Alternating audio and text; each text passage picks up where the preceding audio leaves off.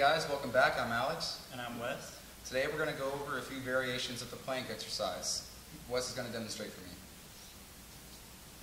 This is an exercise that you can do at your home or at a gym. Really, you just need a flat surface like a floor. There's a couple things to keep important here, or to make sure that we're paying attention to. First and foremost, his eyes are above his hands, and his back is completely straight. We want to make sure that his shoulders are completely aligned with his ankles, and his back is stiff and straight. That way his core is tight. We want to make sure that his waist is not dipping too low, and we want to make sure that his back is not arched.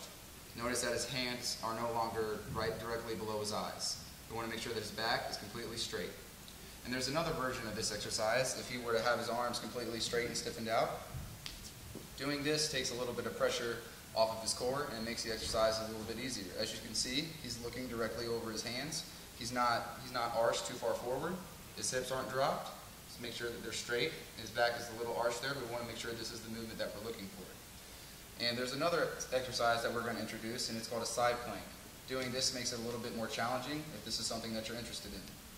The same principles do apply. We want to make sure that his core is tight, that he's not dipping too low, and also that he's not arched too high. Doing this, make sure that he's straight, keeps his core really tight, and it further benefits the exercise. Please hop up for me.